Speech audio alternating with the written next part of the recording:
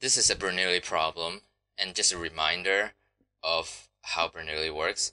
You have n, which is the number of trials, r, which is number of success, and we have p, which is the probability of success. And here, Debbie is going to park 5 days, and we want to know her probability of success 4 times. Well, actually, we should define success first, because r is the number of success and p is the probability of success, so we need to know what success is. In this case, I'm going to have it for finding is a success. So we want to know the probability of 4 successes with a 15% chance of success.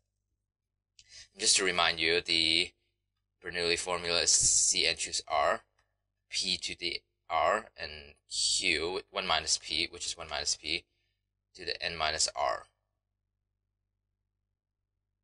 Now just plug in chug into the formula. 5 choose 4.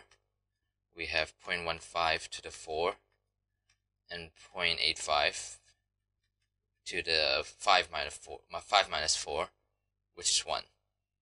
And that's your final answer.